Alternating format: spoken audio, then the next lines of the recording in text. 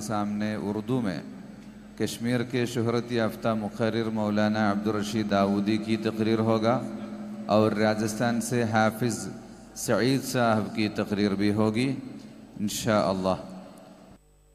ताजुल उलमा നൂറുൽ ഉലമ ഉറുസ് ജാമിയ സഅദിയയിൽ 14, 15, 16 തീയതികളിലാണ് നടക്കുക. വൈലത്തൂർ തങ്ങളുടെ ഉറൂസ് അവരുടെ മഖാമിൽ ജനുവരി 10, 11, 12 തീയതികളും നടക്കും. മർക്കസിന്റെ പ്രധാന സഹായിയായിരുന്ന UV മൊയ്തു ഹാജി നരിക്കൂട്ടും ചാലിൽ ഇന്ന് മരണപ്പെട്ടു. അല്ലാഹു മഗ്ഫിറത്ത് നൽകുമാറാവട്ടെ. അസ്സലാമു അലൈക്കും. അൽഹംദുലില്ലാ വസ്സലാത്തു വസ്സലാമു അലാ അശ്റഫി റസൂലില്ലാ വആലിഹിൽ ഫായിസീന ബിദില്ലാഹ് അമ്മാ ബഅദ്. ഉലൈക ആബാഇ ഫജിഇനി ബിമിസ്ലിഹിം ഇദാ ജമഅത്നാ യാ ജരീറുൽ മജാമിഉ. വർഷങ്ങൾക്ക് മുമ്പ് പിതാക്കളുടെ പവർ പറഞ്ഞ് സമ്മേളിക്കുന്ന കാലഘട്ടത്തിൽ പ്രസിദ്ധനായൊരു കവി പറഞ്ഞു, ഇതൊക്കെ ഞങ്ങളെ പിതാക്കളാണ്, ഇതുപോലത്തൊരു പിതാവിനെ തെളിയിക്കാൻ ഇന്ന് ആർക്ക് കഴിയുമെന്ന് ചോദിച്ച ഒരു കഥ കേട്ടിട്ടുണ്ട്. ഞാൻ ഓർത്തുപോയി. ബഹുമാനപ്പെട്ട AP ഉസ്താദിൻ്റെ ശിഷ്യന്മാർ, സഖാഫികൾ, അസ്ഹരികൾ അവരുടെ സനദ് വാങ്ങാൻ പുറപ്പെട്ടപ്പോൾ ഇത്രയും വലിയൊരു സമൂഹത്തെ ഈ സമുദായത്തിൻ്റെ ഉദ്ധാരണത്തിന് വേണ്ടി, ഇർഷാദിന് വേണ്ടി അയക്കാൻ ഇന്ന് കേരളത്തിലല്ല ലോകത്ത് എവിടെ പരിശോധിച്ചാലും ഇത്രയും വലിയൊരു പണ്ഡിതന്മാരെ ലോകത്തിന് സമർപ്പിക്കാൻ കഴിയുന്ന ആരുണ്ട് എന്ന് ചിന്തിച്ചു പോയി. അല്ലാഹു സുബ്ഹാനഹു വ തആല മഹാനവർക്ക് നൽകിയ ഏറ്റവും വലിയ ഒരു ഇലാഹിയായ തൗഫീഖാണത്. സമസ്ത കേരള ജമിയത്തുൽ ഉലമ ബിദഈ പ്രസ്ഥാനക്കാർ കേരളത്തിൽ ആഞ്ഞടിച്ചപ്പോൾ അതിനെ നേരിടാൻ വേണ്ടി രൂപീകൃതമായതാണ് പ്രധാനമായും സമസ്ത കേരള ജമിയത്തുലുമയുടെ ലക്ഷ്യം. അതിനുവേണ്ടിയാണ് ആ സംഘടന രൂപീകൃതമായിട്ടുള്ളത്. മഹാനായ വരക്കൽ മുല്ലക്കോയ തങ്ങൾ, ബഹുമാനപ്പെട്ട പാങ്ങിൽ അഹമ്മദ് കുട്ടി മുസ്ലിയാർ അടക്കമുള്ള ശംസുൽ ഉലമയും മഹാനായ HK ഹസ്സൻ മുസ്ലിയാരും ഉൾക്കൊള്ളുന്ന ആ സഭ ശക്തമത്തായ പ്രവർത്തനം ഇവിടെ നടത്തിയതുകൊണ്ടാണ്, പ്രചരണം നടത്തിയതുകൊണ്ടാണ് ബിദഈ കക്ഷികൾക്ക് നമ്മുടെ കേരളത്തിൽ വളരാൻ കഴിയാതെ പോയത് എന്നതൊരു സത്യമാണ്. സമസ്തയുടെ മഹത്തായ പ്രവർത്തനം ഇല്ലായിരുന്നെങ്കിൽ ബിദഈ കക്ഷികൾ ഇന്ന് നമ്മുടെ നാട്ടിൽ അല്ലെങ്കിൽ കേരളത്തിൽ ശക്തി ആർജിക്കുകയും മനുഷ്യൻ്റെ ഹൃദയത്തിൽ ഈ തെറ്റായ ധാരണ സൃഷ്ടിച്ച് വഞ്ചിക്കുകയും ചെയ്യുമായിരുന്നു എന്നത് ഒരു വസ്തുതയാണ്. ആ സമസ്തയുടെ പ്രവർത്തനങ്ങൾ, പ്രബോധനങ്ങൾ അക്ഷരം പ്രതി സ്വീകരിച്ചുകൊണ്ടാണ് ബഹുമാനപ്പെട്ട AP ഉസ്താദ് സുന്നത്ത് ജമാഅത്തിൻ്റെ രംഗത്ത് സജീവമായി മുന്നേറിയത്. അതിൻ്റെ ഒരു ഉദാഹരണമാണ് ഈ സ്ഥാപനം ഇവിടെ നിർമ്മിക്കുന്ന സമയത്ത് ഇതിന് പേര് നൽകിയത് മർക്കസു സഖാഫത്തി സുന്നിയ എന്നാണ്. ഒരുപാട് സ്ഥാപനങ്ങൾ നമ്മുടെ നാട്ടിലുണ്ട് എന്നൊരു വസ്തുതയാണ്. പക്ഷേ ഈ സുന്നിയ എന്ന പേരിൽ അറിയപ്പെടുന്ന സ്ഥാപനം ബഹുമാനപ്പെട്ട മർക്കസ് സഖാഫത്തി സുന്നിയ AP ഉസ്താദ് നൽകിയ പേരിൽ മർക്കസ് സഖാഫത്തി സുന്നിയാണ്. ആ പ്രവർത്തനം കൊണ്ട് തന്നെ നമ്മുടെ ലക്ഷ്യം, നമ്മുടെ മഖ്സൂദ്, നമ്മൾ മുന്നിൽ കാണുന്നത് സുന്നത്ത് ജമാഅത്തിൻ്റെ പ്രചരണമാണ്. സുന്നത്ത് ജമാഅത്ത് ഈ ലോകത്ത് നിലനിൽക്കണം. ബിദഈ കക്ഷികളുടെ കുതന്ത്രങ്ങളും തന്ത്രങ്ങളും ഇവിടെ ആളുകളെ ഹൃദയത്തിൽ മനസ്സിലാക്കി കൊടുത്ത സുന്നത്ത് ജമാഅത്തിൻ്റെ ആശയമാണ് ഈ കേരളത്തിൽ നേരത്തെ ഉണ്ടായിരുന്നത്. അല്ലാഹുവിൻ്റെ റസൂല് പഠിപ്പിച്ചതും സ്വഹാബത്ത് മനസ്സിലാക്കിയതും താബികൾ അംഗീകരിച്ചതും അതാണ്. ഇടക്ക് നജിദിയൻ ചിന്താഗതികൾ, ബിദ്അത്തിന്റെ ചിന്താഗതികൾ നമ്മുടെ കേരളത്തിൽ കടന്നു വന്നതാ. അതിനു മുമ്പ് കേരളത്തിൽ ആ പ്രസ്ഥാനം ഉണ്ടായിരുന്നില്ല. അതിനെ നേരിടാനാണ് സമസ്ത കേരള ജംഇയ്യത്തുൽ ഉലമ. പക്ഷേ നിങ്ങൾ ചിന്തിച്ചു നോക്ക്, ദൗർഭാഗ്യകരമായിരിക്കുന്നൊരു സംഭവം. സുന്നത്ത് ജമാഅത്തിന്റെ ആശയങ്ങൾ പ്രചരിപ്പിക്കാൻ വേണ്ടി പ്രവർത്തിക്കുന്ന ഒരു സംഘടന സത്യത്തിൽ എന്ത് സംഭവിച്ചുവെന്ന് ചോദിച്ചാൽ, ബിദ്ഈ പ്രസ്ഥാനക്കാർക്ക് ഓശാന പാടുന്ന, ബിദ്ഈ പ്രസ്ഥാനക്കാർക്ക് പിന്തുണ നൽകുന്ന രീതിയിലാണ് കാര്യങ്ങൾ നീങ്ങിയിട്ടുള്ളത്. അതിൻ്റെ ഉദാഹരണമാണ് നേരത്തെ നിങ്ങളൊക്കെ കേട്ടൊരു സംഭവം. മഹാനായ നബി സല്ലല്ലാഹു അലൈഹി വസല്ലം തങ്ങളുടെ ശഅറേ മുബാറക്, ആ ശഅറേ മുബാറക് മർക്കസിൽ കിട്ടി. പലതും ഈ രംഗത്ത് മഹാനായ എ.പി. ഉസ്താദിന് കരസ്ഥമാക്കാൻ കഴിഞ്ഞെങ്കിൽ അതിൽ പ്രധാനപ്പെട്ടൊരു സംഭവം തന്നെയാണ് ആ ശഅറേ മുബാറക്. ആ ശഅറേ മുബാറക്കിൻ്റെ വിഷയം വന്നപ്പോൾ സമസ്ത കേരള ജംഇയ്യത്തുൽ ഉലമ എന്ന് അവകാശപ്പെടുന്ന ആളുകൾ സ്വീകരിച്ച രീതി തീർത്തും നജിദിയൻ ചിന്താഗതി, അല്ലെങ്കിൽ ഈ റഈസുൽ ബിദ്അത്തായി പ്രവർത്തിക്കുന്ന ആള് ഇവിടെ പ്രചരിപ്പിച്ച ആശയമാണ്. അതേ സമയത്ത് നമ്മൾ അന്നും പറഞ്ഞു, മഹാനായ ഇബ്നു ഹജറുൽ ഹൈതമി തങ്ങൾ പറഞ്ഞൊരു കാര്യം നിങ്ങൾ കേട്ടതാണ്, ഞാനത് വിശദീകരിക്കല്ല, ഉദാഹരണത്തിന് ഓർമ്മപ്പെടുത്തുകയാ. ജവാഹിറുൽ വിഹാർ എന്ന ഗ്രന്ഥത്തില മഹാനായ യൂസുഫ് നബഹാനി വളരെ വ്യക്തമായി പറഞ്ഞൊരു ഉദ്ധരണിയാണ്. ഇവിടെ ആസാറുകൾക്ക് സനദ് വേണമെന്ന് പറഞ്ഞുകൊണ്ട് ആസാറുകൾ എതിർക്കാൻ ആദ്യമായി പുറപ്പെട്ടത് നജിദിയൻ ചിന്താഗതി ലോകത്ത് പ്രചരിപ്പിച്ച റഈസുൽ ബിദ്അത്തായ ഒരു മനുഷ്യനാണ്. പേര് നിങ്ങൾക്ക് പരിചയമുണ്ടാവും, ഞാനത് പറയാൻ ആഗ്രഹിക്കുന്നില്ല. അദ്ദേഹമാണ് സത്യത്തിൽ ആധാറുകൾ ഈ ലോകത്ത് സനദ് വേണമെന്ന് ആദ്യമായി പ്രഖ്യാപിച്ചത്. മഹാനായ യൂസുഫ് നബഹാനി അദ്ദേഹത്തിൻ്റെ ഗ്രന്ഥത്തിൽ ജവാഹിറുൽ ബിഹാറിൽ പറഞ്ഞു, ആ മനുഷ്യനാണ്, ആ നജിദിയൻ ചിന്താഗതി ലോകത്ത് പ്രചരിപ്പിച്ച ആ വ്യക്തിയാണ്. നബി സല്ലല്ലാഹു അലൈഹി വസല്ലം തങ്ങളുടെ അസറ് മുതൽ ലോകത്തുള്ള മഹാന്മാരെ അസറുകളെ മുഴുവനും നിഷേധിച്ചിട്ടുള്ളതാ. അതിന് അദ്ദേഹം പറഞ്ഞ കാരണം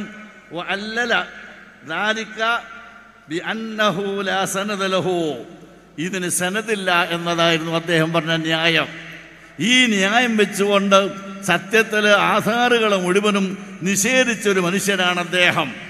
അതേ സമയത്ത് ബഹുമാനപ്പെട്ട ഇബ്നു ഹജറുൽ ഹൈതമി റഹ്മത്തുള്ളാഹി അലൈഹി അദ്ദേഹത്തിൻ്റെ ഫതാവൽ കുബ്ര നിങ്ങൾ നേരത്തെ കേട്ടതാണ്. വളരെ വ്യക്തമായി അദ്ദേഹത്തോട് ചോദ്യം ചോദിച്ചപ്പോൾ അതിന് പറഞ്ഞ മറുപടി നമുക്കറിയാം. സുഇല റഹിമഹുല്ലാ അൻ ശഖ്സിൻ ഇൻദഹു ശഅറത്തുൻ മിൻ ശഅരിൻ നബി സല്ലല്ലാഹു അലൈഹി വസല്ലം അലാ മാ ഖീൽ. അന്ന് ഒരു വ്യക്തിൻ്റെ കയ്യിൽ ആരാണെന്ന് പറഞ്ഞിട്ടില്ല, അദ്ദേഹത്തിൻ്റെ കയ്യിൽ റസൂലുള്ളാഹിന്റെ ഒരു മുടിയുണ്ട് എന്ന് പറയപ്പെടുന്നു. ആ മുടിയെ ആദരിച്ചും ആ മുടിയെ ബഹുമാനിച്ചും ആ ശഅറേ മുബാറക്കിനെ വന്ദിച്ചും ലോകത്തിൻ്റെ പല ഭാഗത്തുനിന്നും ആളുകൾ അദ്ദേഹത്തിൻ്റെ വീട്ടിൽ വരുന്നുണ്ട്. ആ വരുന്ന ആളുകൾക്കൊക്കെ ഇദ്ദേഹം ആ ശഅറേ മുബാറക്ക് എടുത്ത് വെള്ളത്തിൽ മുക്കി ബർക്കത്തിന് വേണ്ടി നൽകാറുണ്ട്. ഇതിനെപ്പറ്റി എന്താണ് അഭിപ്രായമെന്ന് ഇബ്നു ഹജറുൽ ഹൈതമിയോട് ചോദിച്ചപ്പോൾ മഹാനായ ഇബ്നു ഹജറുൽ ഹൈതമി പറഞ്ഞ മറുപടിയാണ് ശഅറത്തുൻ ശരീഫത്തുൽ. ആ മുടി, ആ ശഅറേ മുബാറക് ഒരു ശഅറത്തുൻ ശരീഫത്തുൻ, പ്രധാനപ്പെട്ട മഹത്വമേറിയ ഒരു ശഅറത്താണ്. ലാ തൂറസു വലാ തുമല്ലഖോ. ആ ചോദ്യത്തിലുണ്ടായിരുന്ന രണ്ടാമത്തെ ഒരു ഭാഗമാണ്, ഇന്ന് ആ ശഅറത്ത് അദ്ദേഹം മരണപ്പെട്ടപ്പോൾ, നേരത്തെ കൈവശം വെച്ച വ്യക്തി മരണപ്പെട്ടപ്പോൾ ആ ശഅറത്തിൽ നിന്ന് അദ്ദേഹത്തിൻ്റെ മക്കൾ ഓഹരി ചെയ്തെടുക്കാനും ഇർസായി സ്വീകരിക്കാനും അവർ അധികാരപ്പെടുത്താനും ശ്രമിക്കുന്നു എന്നുകൂടി ആ ചോദ്യത്തിലുണ്ടായിരുന്നു. അതിന് മഹാനായ ഇബ്നു ഹജറുൽ ഹൈതമി പറഞ്ഞു, ഒരിക്കലും ആരംഭ നബി സല്ലല്ലാഹു അലൈഹി വസല്ലമിന്റെ ശഅറാണ്, അത് ഒരാൾക്ക് വിൽക്കാക്കാനോ മക്കൾക്ക് ഓഹരി ചെയ്യാനോ പാടില്ല. നോക്ക് നിങ്ങൾ, നേരത്തെ മറുഭാഗത്തുണ്ടായിരുന്ന ആളുകൾ സനദില്ലാത്തതുകൊണ്ട് സ്വീകരിക്കാൻ പാടില്ല എന്ന വലിയ ഒച്ചപ്പാടും ബഹളവും സൃഷ്ടിച്ചോ. ഞാൻ പറഞ്ഞത് ഇത് ബിദ്അത്തിന്റെ ആളുകളുടെ ആശയമാണ്. റഈസുൽ ബിദ്അത്താണ് ആ ചിന്താഗതി ഇവിടെ പ്രചരിപ്പിച്ചിട്ടുള്ളത്. അതുകൊണ്ടാണ് അയാൾ അത് സ്വീകരിക്കാത്തത്.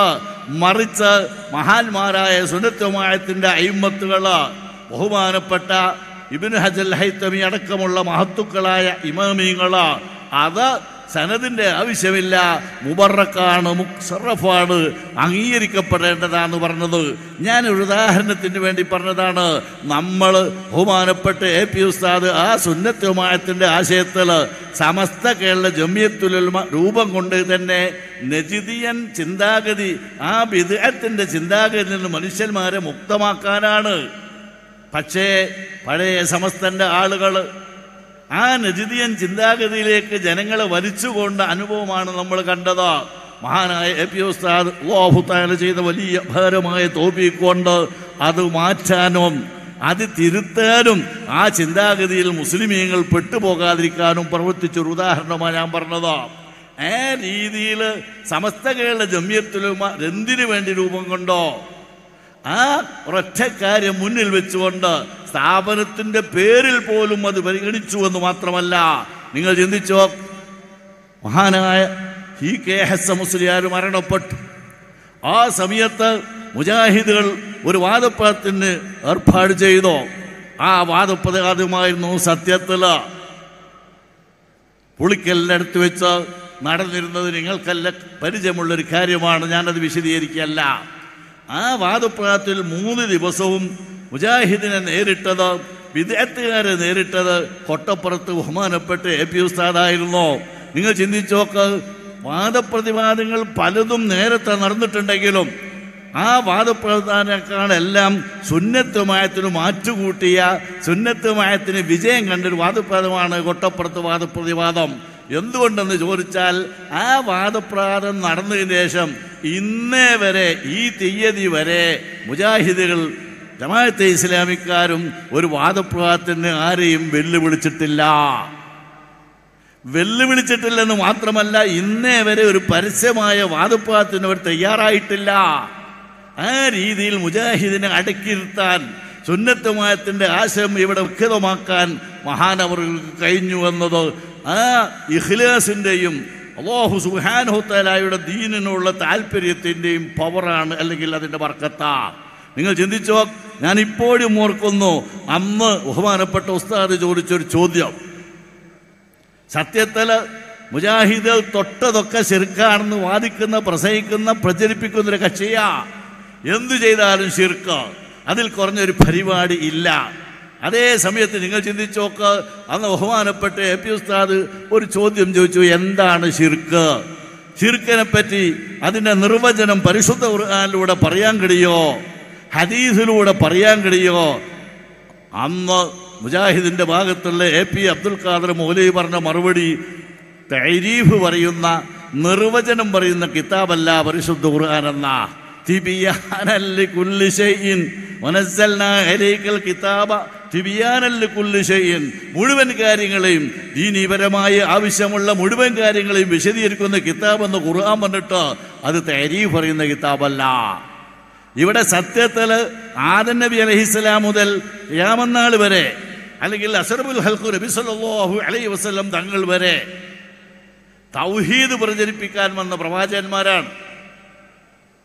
തൗഹീദിന്റെ എതിര് ശിർക്ക്. തൗഹീദ് മനസ്സിലാക്കണമെങ്കിൽ ശിർക്ക് എന്താന്ന് മനസ്സിലാക്കണ്ടേ? ആ ശിർക്കിന്റെ നിർവചനം ചോദിച്ചിട്ട് പറയാൻ കഴിയാതെ വളരെ വ്യക്തമായി നിങ്ങൾ ചിന്തിച്ചു നോക്ക്. സത്യത്തിൽ അന്ന് മുതൽക്കാണ് മുജാഹിദിന് പരാജയം സംഭവിച്ചിട്ടുള്ളത്. അൽഹംദുലില്ലാഹ്, അല്ലാഹു സുബ്ഹാനഹു തആലാന്റെ അപാരമായ തൗഫീഖ.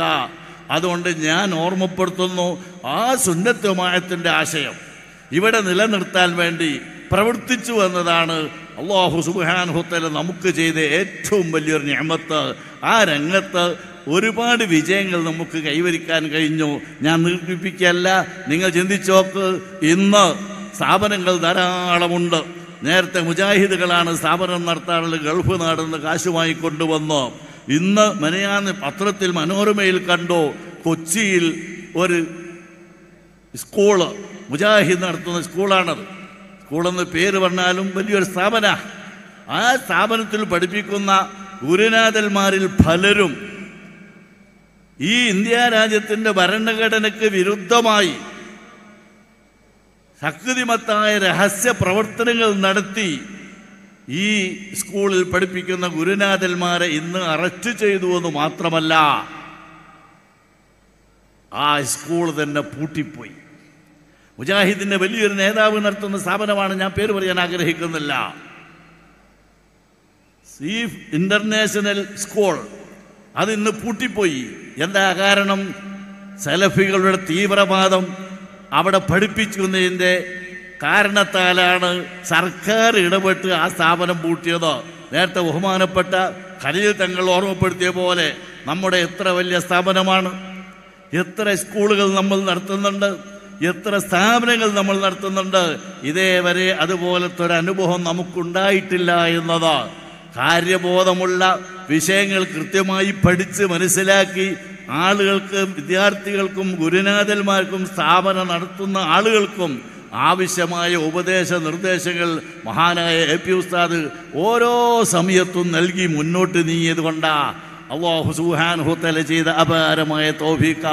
അതുകൊണ്ട് ഞാൻ ഓർമ്മപ്പെടുത്തുന്നത് നമ്മുടെ സമസ്ത അത് സുന്നത്ത് ജമാഅത്ത് ഇവിടെ പ്രചരിപ്പിക്കാനുള്ളതാ.